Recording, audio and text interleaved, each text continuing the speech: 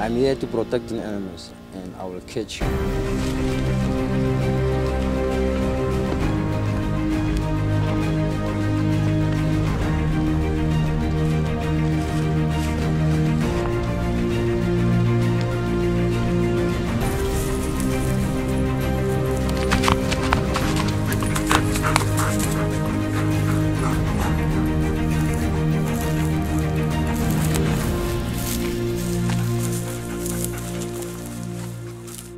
Good morning, everybody. Welcome to the Ongava Game Reserve. We're out on this beautiful morning, and in the background we've got Abby and the anti-poaching unit with their beautiful dogs, and we're gonna go out and have a great experience, quite unique as well.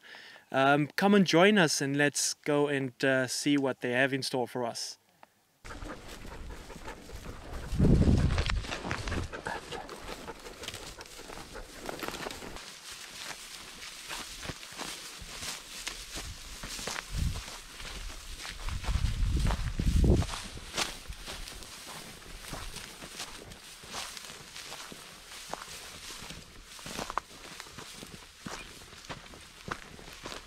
This is my dog. He's very full of love, always kissing me, and I like him because he liked me too.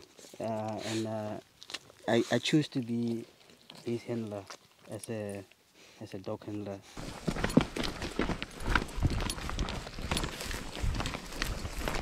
We have a very dedicated anti-poaching unit on Ongava, which consists of many different facets and different departments. The threats that face wildlife today are numerous and continuous, so it's a constant strive to keep up with the different threats that are facing us and to try and be proactive in our approach to wildlife protection as opposed to reactive. So it was a natural progression to include a canine unit. They add a fantastic asset to wildlife protection and can do so many amazing things that humans just can't do at the moment. It was a long dream in the making to establish the Ongava Canine Unit.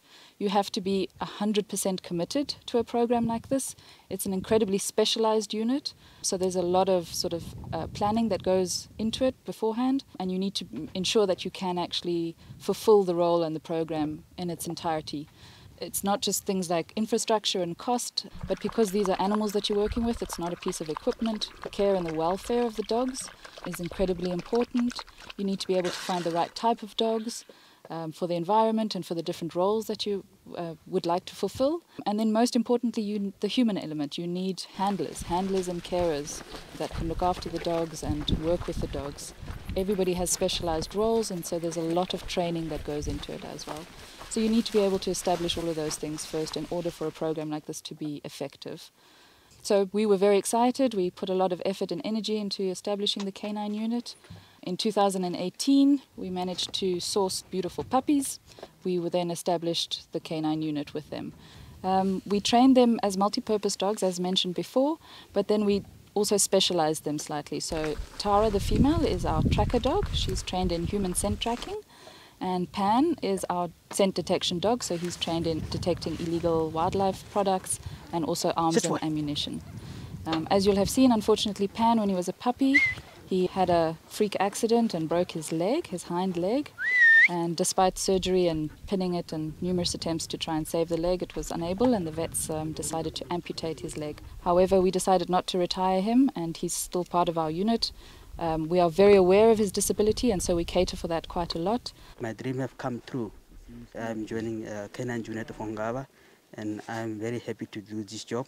And it's my pleasure from God and from my bosses to have this job, because it is protecting the wildlife in Africa, and I wanted to be the one of the heroes in the wildlife resource to protect my animals. Not only for me, but for the generations which is coming. From this work, I am supporting my houses and things, my house and my family, and I'm very happy about it. It makes me proud of to work for Canine Unit. When I was young, mostly our uncle was a rancher, and he was like to discussing about us, the wildlife. And he was come with the pictures and drawing us the things. And in my life, it was my dream, this one. I was thinking one of the years, one of the coming times, I will be a ranger, the best of the ranger for our Africa. I'm here to protect the animals. There is the recent still, generation still coming. So we have important animals, beautiful animals. We getting salaries also from animals, jobs because of animals. If there was no animals here, I was supposed to not have a job. And with the dogs working is also very fast and easy to succeed to find a poacher. So I protected animals, wildlife, and I protected my family, protecting myself, I protecting my friends.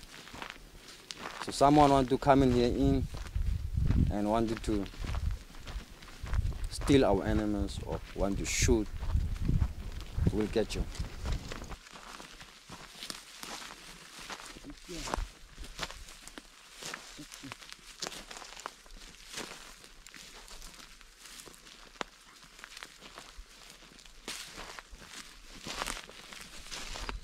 The training is quite intense that occurs with the dogs and the handlers. We try to simulate some scenarios for you just to have a glimpse into the life of the canine unit.